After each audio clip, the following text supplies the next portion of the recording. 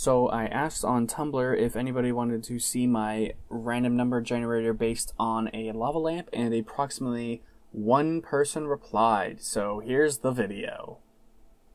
Okay, so this is my current setup for my lava lamp random number generator. You can see I have my lava lamp there, looking pretty funky with its rising and falling and everything like that. And then we have my really crappy webcam from like 2012, so yeah. Okay, here we are inside Java Rand. We have our picture here on the left side, which is labeled our source of randomness. Every time you click Get New Picture, it takes a new picture and updates it.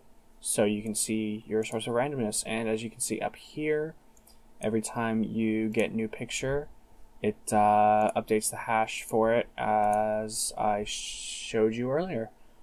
You can set your range here. It defaults to 1 to 10. You can update this to, 100,000, a million, whatever you want. Although it is susceptible to integer overflow.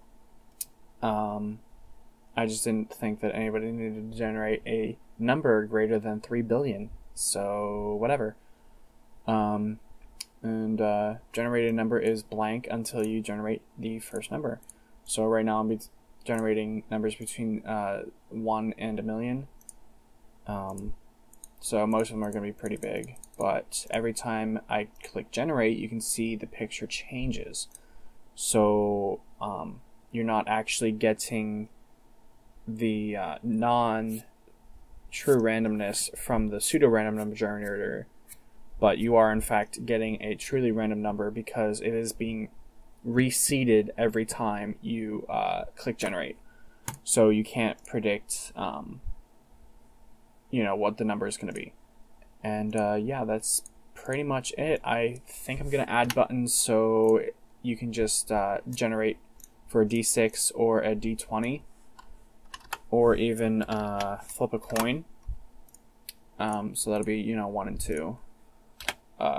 1 being heads, 2 being tails, or whatever. But yeah, that's Java Rand.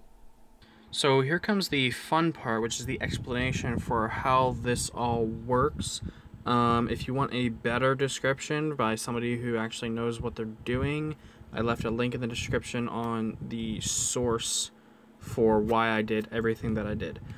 So you start with clicking the number button here, the generate new number button.